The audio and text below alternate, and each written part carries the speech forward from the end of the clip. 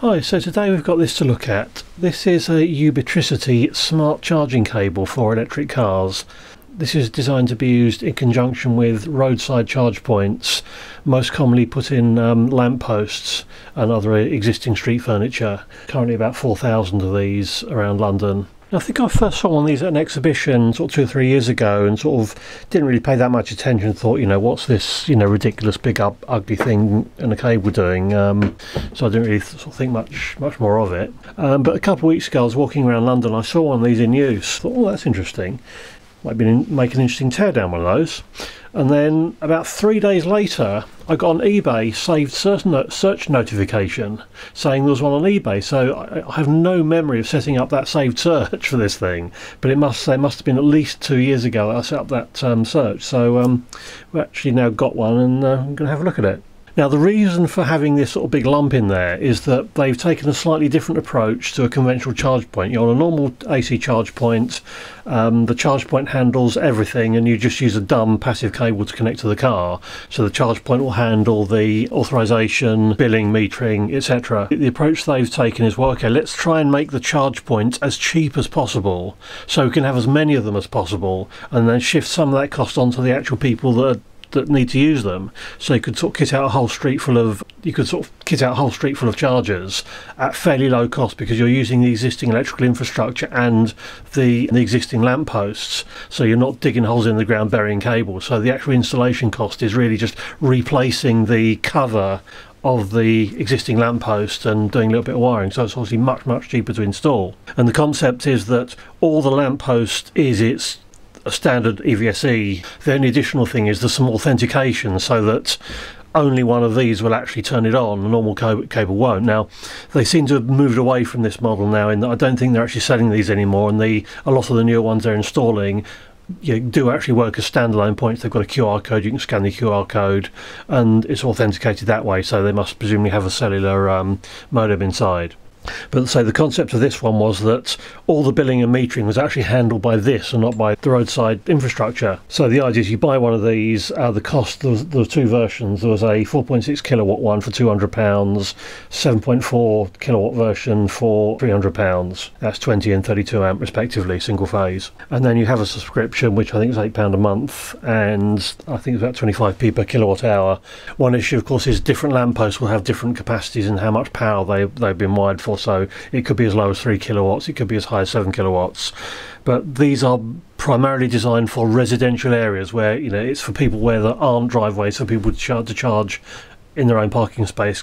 The concept is that these are for like fairly long periods, like 10-12 hour charge periods. So the fact they're not sort of full 7 or 11 kilowatts doesn't actually matter that much. What's important is really to get as much coverage as possible in terms of area at minimum installation cost. So this thing has a cellular modem in it. You plug in, the charge point tells this what the actual charge point number is that they plugged into. Their back-end system then knows where that is. It also can know things like what the current capacity is, not only for that charge point, for the whole street, particularly if you're using existing lighting, electrical infrastructure. It may well be, okay, we can pull, say, 4 kilowatts from each lamppost, but the total load over that whole street is going to be limited. So if you've got a number of these in use, then the system can, in principle, tell each cable how much current it's allowed to draw. And for example, as more cars plug in, it can reduce it. As they unplug or cars reach their 100% charge and disconnect, then it can provide more power to other users. The billing works effectively directly with the electricity supply, so the council whose lampposts these are installed in doesn't really have to get involved in any of those. The idea is a fairly low friction installation process. The more recent ones, as I said, seem to be fairly self-contained, so I think they've probably abandoned this concept for new users. It is still supported, but I don't think they're selling them anymore, because obviously there's a quite substantial cost. Also, obviously, having these plugged in on street, it's a target for vandalism. People might think these were sort of valuable. They're sort of fairly sort of big lumpy things. There's a few sort of interesting questions. How does this authentication stuff work with the charge point, and how's the actual metering done? And the authentication side of things, it could be anything from like a simple signal saying, "Hi, I'm a smart charge thing, turn on please," to like a full challenge response encrypted thing, so that that could in theory go all the way back to the server over the cellular modem. Although there is provision for charging where there's no cellular signal, For example, if it's in something like an underground car park. So there is a way for the system to pre-authorize this for a few charges, after which it then needs to call home to refresh it. So that would probably rule out a full, end-to-end authorization or authentication where the charge point sends a challenge that goes all the way back to their server and then gets a response from that. This does have a fairly big battery on it, so in that situation you do the charge, and then once that got moved to an area where it did have cellular service, it would then be able to do the communications to relay back the billing information, reauthorize any. I think they say you can have up to 3 charges before it has to call home. And this will also work as a simple dumb cable for use on traditional charge points. The mains connection goes straight through, and when it's unpowered, there's actually a relay that just relays the charge pilot signal all the way through. So this can just be used as a standard Type 2 single phase charge cable if you want to, so you don't have to take this and another cable with you. So as well as having the simplicity of the infrastructure, the other advantage is because the authentication is in this, literally just plug in and it will start charging. There's no user interaction needed. So if you're using this as your normal charging method, it is a bit more convenient than having to scan the QR code on the charge point and go through an app and so on. But I think the cost of this probably outweighs those minor advantages. And if you look at the design of what needs to go in the lamppost, without this, that needs to do the monitoring of the amount of electricity used and have some sort of cellular modem in it or some sort of network connection. That is extra additional cost, but probably once you get into higher volumes, it's maybe less of an issue. One thing is when you're charging for electricity by the kilowatt hour, there are certain regulations that dictate the accuracy of that measurement, because obviously you're selling someone. It's a same thing about, for example, scales in shops need to be calibrated and so on, so that you know that you're charging the correct price. But I think with suitable integration, that's probably not going to add a huge amount of cost and size to the lamppost.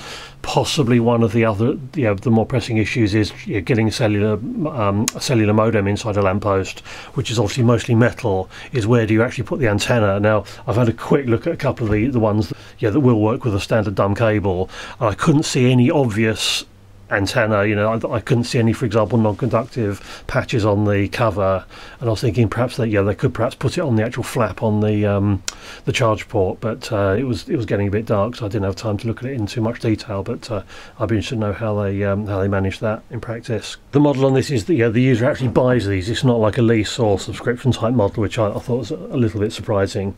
So the question is, this is the thing providing the authentication and the billing. How secure is this? What have they done to prevent people sort of either just making something to plug in to use it for free, or doing something to this to make it either dispense for free or not charge as much as it should. So we'll see if there's any anti-tamper type stuff going on, and see if we can get some idea of how the security side of things works. I'd imagine they're probably going to be using the sort of 2 signals on a charge cable as control pilot and proximity pilot. The control pilot is used for the car to signal its status, and also for the charge point to signal to the car how much current it's allowed to draw. The proximity pilot is basically a sort of plug insert detection. The other function is that for example, on a dumb cable, there's a resistor inside the plug that tells the charge point in the car how much current the cable can take, regardless of what the charge point says is available via its PWM signal on the control pilot. If I was designing a system like this, where this has to signal to a custom charge point, I'd probably be using the proximity pilot, because the car doesn't really care about that. It's just seeing a resistor at the far end of the cable.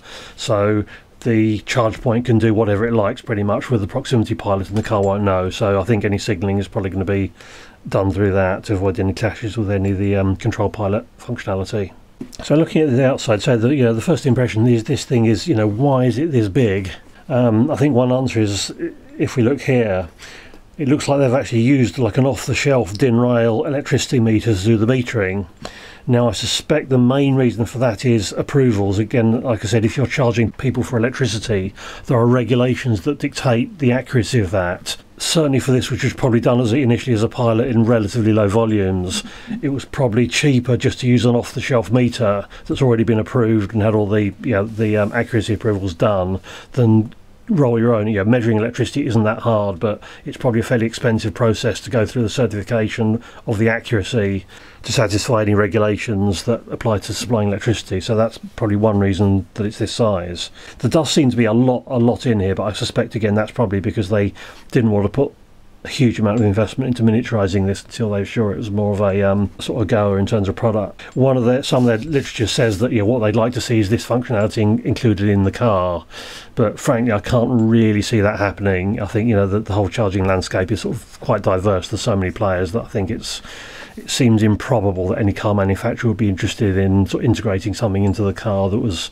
specifically for that manufacturer. And there are upcoming standards. The ISO or whatever it is for the V2G has provision in there for AC charging and sort of authentication and billing through there. So I think if that happens, it's going to be happening that way rather than via a sort of proprietary system like this. And I think this meter is possibly the only reason they've done it in a sort of transparent case. I suppose potentially you could use a transparent case to make it obvious if someone's sort of modifying it or doing anything naughty with it. But I think it's may well simply be so you can see this the count on this meter when it's powered up. You can see that the battery is a fairly big battery in there, and obviously that's needed because when you first plug in, there's no power available. It's a fairly standard EVSE, so it will only turn mains on once it's firstly done the authentication and then got the signal from the car to request the charge. So this is basically working off batteries and then just recharges when it's actually involved in an active charge scenario. The only manual I could find was a German one. This Ubitricity is a German company. Translating that, they say that if the battery goes completely flat, then you just plug it into a charge point for like 4 hours. But as far as I can see, unless there's some special mode where it can turn, the charge point knows that it's got a dead one that's plugged in and can turn the power on, I can't quite see how that's going to work. Because if this battery is totally flat, then it can't do the communications to actually authenticate and turn the charge point on. So before we take it completely to bits, I think it would be worth taking a trip to a local charge point with this tiny but utterly dreadful little portable scope and see if we can see what's actually going on that interface. Apologies for quality, I was trying to hold the charger and hold the phone and get something happening. So you can see it does do quite a lot of serial comms. This is, as I suspected, on the proximity pilot line. So it sits there for quite a few seconds, sort of spitting quite a lot of data out. Interesting, it did get to the point of asking me to connect the car, but it then didn't do anything. I either got continuous orange or a red light on the charger. What's really stupid is that it doesn't actually give you any information. You've got this nice high-res display on the unit, but it doesn't give you any meaningful error message. You just sort of, the light goes red and the display goes out, and you haven't got a clue why it's failed, which is pretty dumb. And if we zoom in on faster scope setting, the comms are at 19.2K baud. This is sort of clearly quite a lot of data, so I'm pretty sure it's doing a sort of fairly high, sophisticated challenge response type thing. I'm not going to bother dumping it. I don't think it's really worth doing. Let's see what this does when it's powered up. I haven't got the right socket, but I just do happen to have some spare pins from an old connector which fit quite nicely.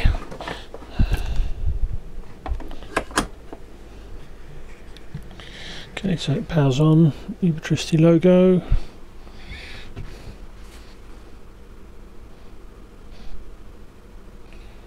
So I presume this is trying to talk to the server.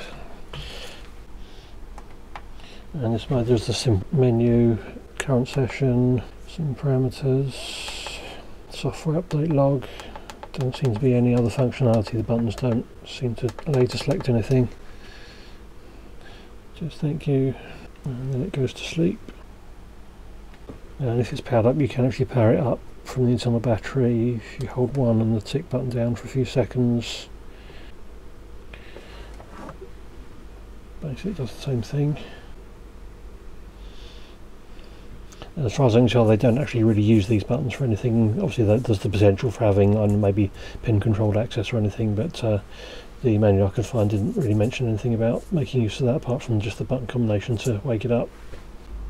And let's have a look at what it's actually communicating. I'm just looking at the spectrum coming from the antenna so you can see when it's trying to transmit. This is a 3G comms module in here. So they've got a signal that's around 905 megahertz.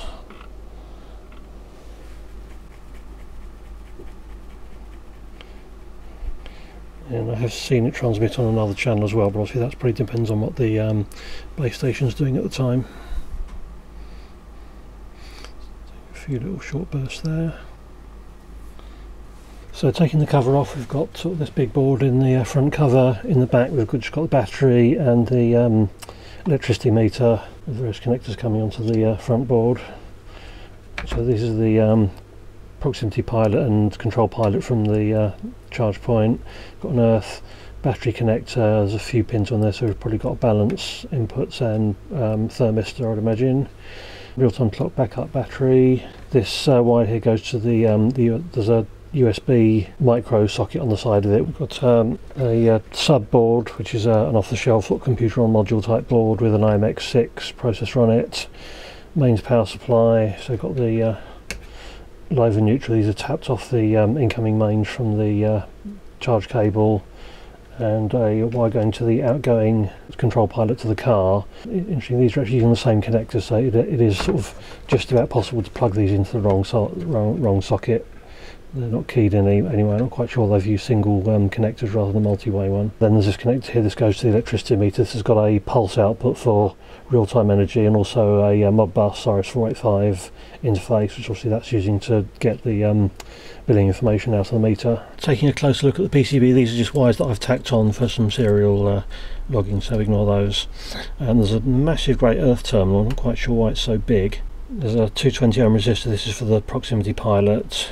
On that, there's a relay here. This is used to switch the control pilot so that when this is being used in dumb charger mode, it just passes the control pilot straight through to the car. This is the USB connection. There's a micro USB on the side here with a sort of rubber bung. This is an ADUM 4160 USB isolator by Analog Devices.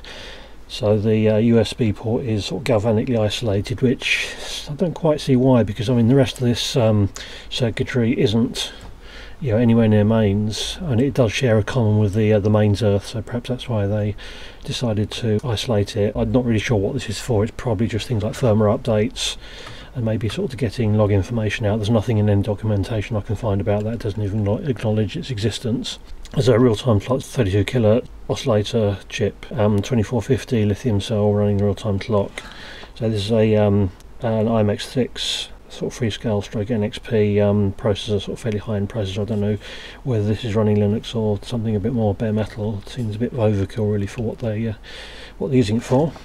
I've got a mains power supply here, sort of mains in here, and everything you expect from normal sort of power supply. You can see the isolation barrier through the PCB here. A few inductors and power supply components. There's a flex from the keypad here, and a flex from the LCD going on here. If we take the computer on module, so this is just an off-the-shelf module, because obviously if you're using processors that need all these sort of BGA pins and everything, this board has almost certainly got quite a lot more layers than this, so it'd be expensive to make a sort of great big board with all this stuff directly on it. But also just the engineering effort in producing this, it's quite common to use these modules where you need like a high density processor on a sort of board that's more sort of conventional. I doubt this board is more than 4 layer. You can see there's also provision here for a shielding can around here, which they haven't fitted. There's actually sort of surprising amount of stuff. There's just lots of power supply and sort of a few analog bits and pieces here. And down here we've got an NXP A7002, which is a secure microcontroller. It's sort of similar sort of functionality to the chips that are in smart cards, so it's got provision for all sorts of encryption, authentication type things. So this is probably what they're using for authentication to the charge point, maybe also some encryption of some of the stuff they send over the air. That's just a LED that I tacked on just to show that the mains is on. Inside the front cover we've got the LCD, the cellular antenna. So it's just got a sort of pattern of, it's probably like a thin PCB or a copper foil type thing, and this little PCB's just got the USB socket on it. And the front PCB is actually mounted in the sort of soft rubber shock mount, so these sort of clip onto the corners of the PCB, and then they're just a push fit into these holes, so it gives a nice sort of shock protected mounting to the PCB. Back of the PCB we've got a cellular modem from Telit. No sign of a SIM card, but there is a chip here which I suspect might be the equivalent of a SIM card on a chip, just looking at the way the pins are connected. And then just a few sort of power supply bits. That's the transformer for the isolated power supply for the isolated USB interface. Capacitor, which is part of the power supply. This is all the power supply parts. This is a TNY 290, I think it's power integration, sort of switch mode power supply controller. The weird package, obviously for heat dissipation, also for isolation on that pin. And this is just the common mode filter for the filtering the incoming main supply. Service mount fuse here. And this is a Max 3070, this is an RS485 transceiver for the Modbus interface to the electricity meter. One interesting detail, this big ground connector is actually a press fit into the PCB. Obviously something with that amount of thermal mass will be difficult to solder, so this sort of fits into PCB holes that are just the right size to be a friction fit. A bit overkill, because this is just this isn't carrying any significant amount of power, so I'm not quite sure why they use something sort of as big a chunk as this rather than just, for example, these single pole connectors they'd used elsewhere. And in the back we've just got the battery. This looks like either an off-the-shelf or sort of customised battery pack, just two 18650s and a protection board on there, nothing exciting. This is 7.2 volts, 2.9 amp hour.